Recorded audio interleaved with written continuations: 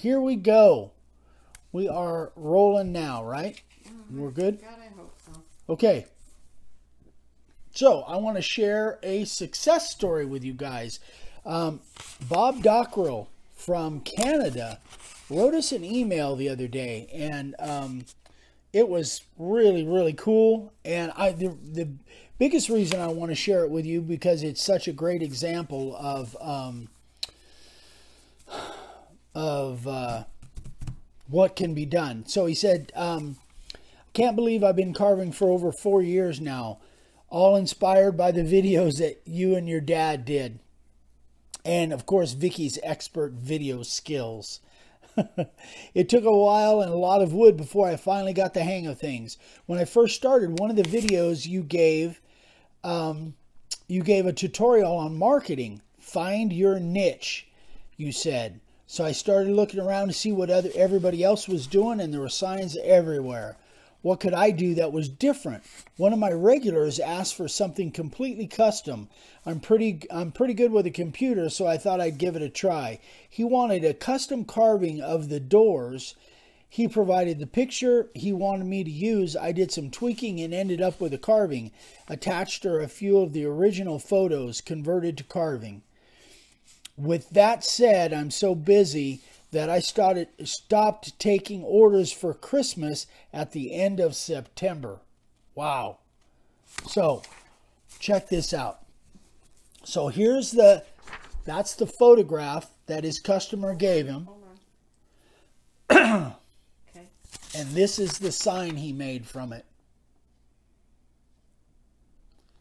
Is that stinking? What's his name?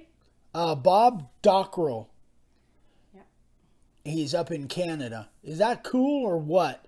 So you want to talk about a niche. Let me show you one more. I don't normally show a lot of pictures. There's the photograph. And there's the carving. Is that crazy? That is just amazing to me.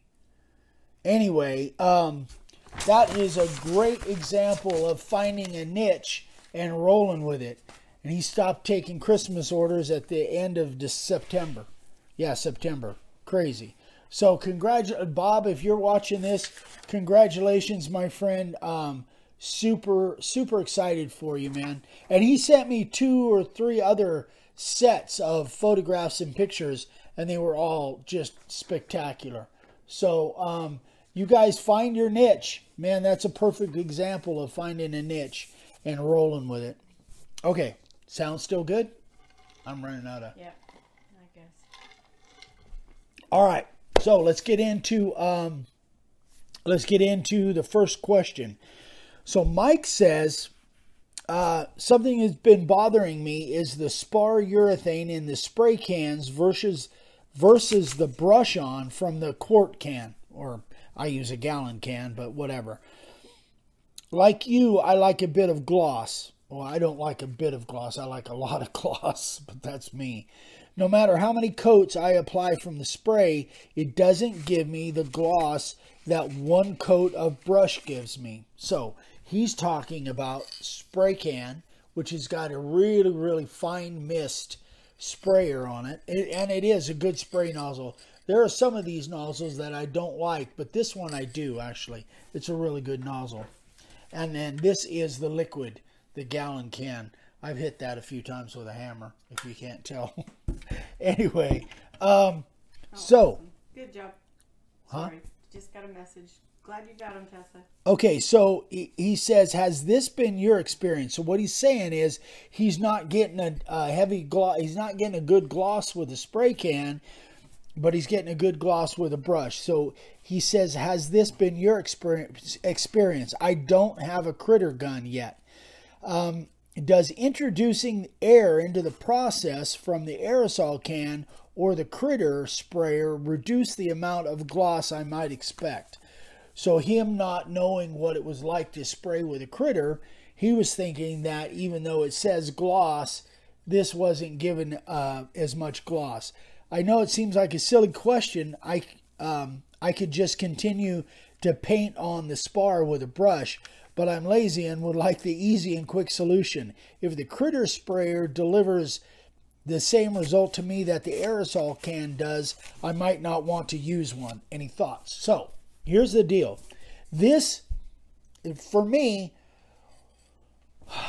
one brush coat of this is probably equal to about 10 spray coats of this. It goes on such a fine mist. And I'm probably speaking to the choir here, but I answered his question by saying no. The fact that it's aerosol has nothing to do with it not being gloss. You're just not getting enough buildup on there with this really fine mist nozzle as you do when you throw a coat on with the brush. What's the solution? That's the solution. So, I tried to let him know that it's not the fact that it's aerosol, because this is a perfect example of the cross between this and this. You can get a heavy coat, a nice heavy fine, nice heavy coat without putting the brush on. Now, he can keep going with the brush, but I have some thoughts on that too. So this thing really is, and you guys, again, I'm preaching to the choir. Most of you probably already have one of these, but if you don't, and you are trying to get a nice finish on your sign, this is the way to do it. It is certainly my favorite way to finish a sign.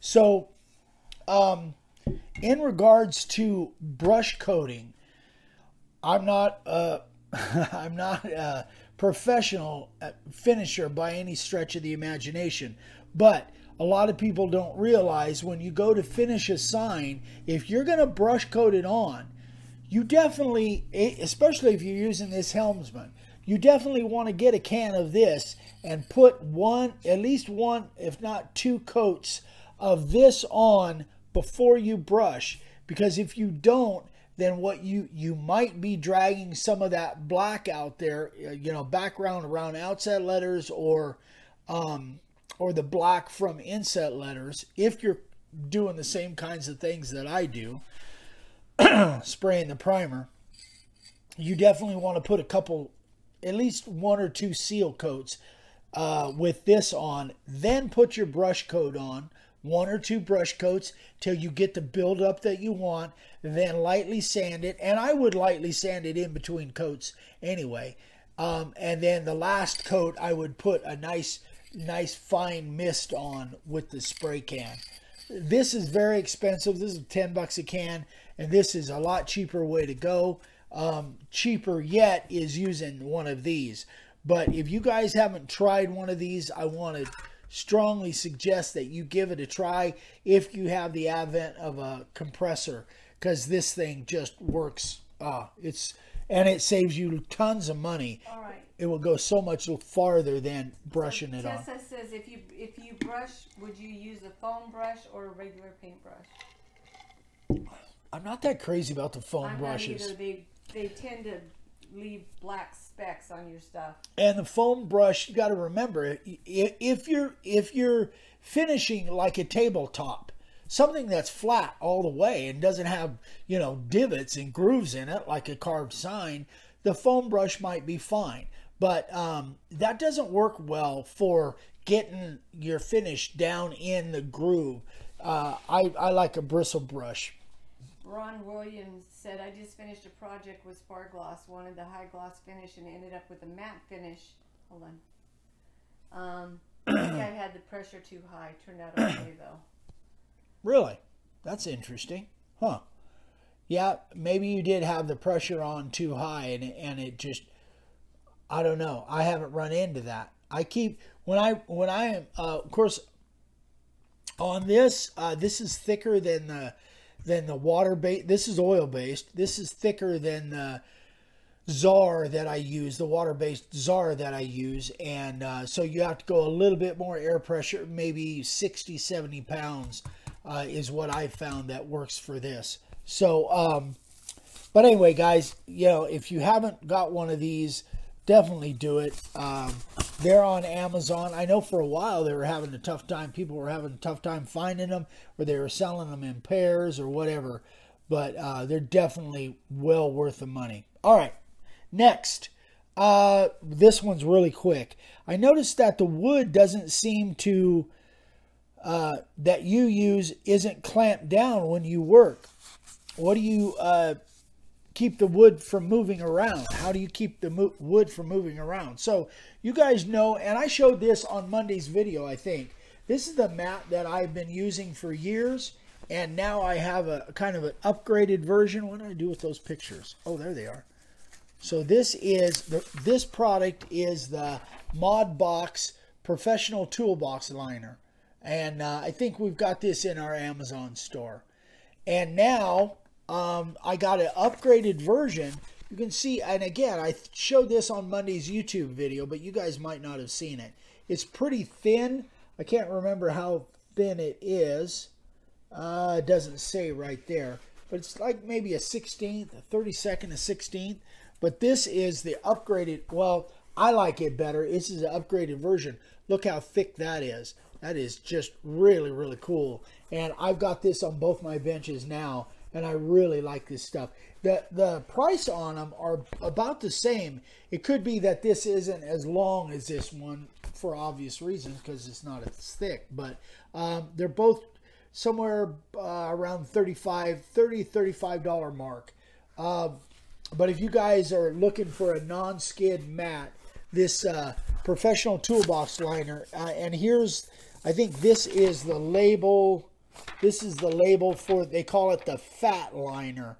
This is the heavy one here, and I really recommend it. I really, really like it. I think it's quite a bit better than the thin one. They both work great, but the more I use the fat version, I really, really like it. So that was real quick. And again, I think I know the fat one for sure is in the Amazon store, and I'm not. The thin one may be in there too, but I would definitely go with the fat one if I was you. All right, next, let's see. Sign carvers of the day. Let's get after it. Let's do it. So I guess the sound is still good. Good. Somebody heard me curse. Somebody heard you curse. It couldn't have been you. No, it was somebody. In 40 years, I don't know if I've heard you curse. I've seen you do that before. Who's you guys could have seen that? Paul Heelman. For a friend that has a heart for missionaries. So took our little logo that you came up with and made a neat little sign. How cool is that? That's very cool. I like it. Michael Pack. So this is his 15th sign. That's really good. Thank you, Dan. Dan said I'm a saint. Yeah. Yeah, thanks, Dan. That is that's a lot of really straight lines there. That is really impressive for a 15th sign, Michael. I really like it. Very nice. Very nice. I don't know what size it is. It didn't say. Bert Graham. I talked to Bert yesterday, maybe today even. I think you did talk to him today. Did I? 11 by 24 raw edge, live edge cedar slab. Bert is he's up in Canada, and he has access to a lot of live edge cedar. I'm jealous. Anyway, great job, Bert. As always, buddy. Good work, buddy. Mike Kingston. I'm not moving fast enough. So this is interesting. I don't know if you can tell. This is a combination of a sign and a gun rack. Oh, Which I think is just a smidge. I think is a really cool idea. It's a little much, but that's all right. Frank says my favorite Canuck. Yeah. Yeah, a combination sign and gun rack, or a customized gun rack, I guess. Really cool. Great idea for Christmas, Mike. Tessa. Some chick named Tessa. Look at that. Look at that. Tessa, gosh, you're doing some great stuff, chick. Very, very nice. I love it.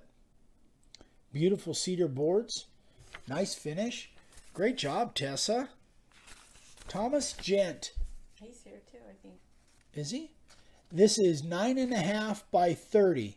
I really like that shape. That's really clever. The location. Yeah, I can't. What do they call that? What do they call that? Latitude and longitude kind of thing. location. Yeah, yeah. It is very clever. I really like Tessa that. asked a question. Hold on. Has anyone heard of Amazon monkey board? No. An Amazon monkey board. Is that a kind of board? Wood? No, I don't know. I haven't heard of that, but we probably will. Bob Cowan, 18-inch round. This is for a retired submarine chief. Wow, that's awesome. Used our flag template and letters and inlaid the patch at the bottom. So that's not carved, but it's inlaid, where he carved a cavity and set that in there. That really is cool looking, Bob. Love it. Great job. Love that. Roy Smith. This one's cool. Yeah, So that's a pretty good chainsaw. yeah, it is, huh? He did a great job on it. 12 by 18. Made for his lumber supplier. Used a profile bit and put a resin finish on it. That really is a beautiful board. Looks like maple or something. I can't tell what kind, but it's obviously laminated. But very nice job. Nice detail on that chainsaw. Andy Earl. So this one's cool, and this one will sound familiar to Vicky. This is the Punishers, which is a law enforcement motorcycle club. He donated this for an auction, American Legion, and the auction went to people that were hurt by the latest hurricanes, and Andy matched the bid for the donation. That's awesome. So isn't that gorgeous? Andy, you're doing some beautiful stuff, buddy. So we've heard of the Punishers Motorcycle Club. And last but not least, now this guy, I'm not even sure exactly how to pronounce his name. Lajubo? I'm just going to leave it at that. He's in Montenegro, which is over in Europe. He and his family have a small winery where they make wine in the old tradition ways. And they have people from all over the world that come and visit their winery. And I went through their Facebook page, and there's tons of pictures and videos and showing them making the wine, and people that were visiting from Russia and different places all over the world. And he started making signs because he needed them for around the winery. And the funny thing is, his grandfather was an American citizen and worked in Montana as a miner and a police officer at one point, even though he's from Montenegro. Their website and their Facebook page is just so cool. It's such a great story. Anyway, he's been making signs for a little while and doing a great job. So thank you, my friend, and I'm proud to show this off for you. Great job.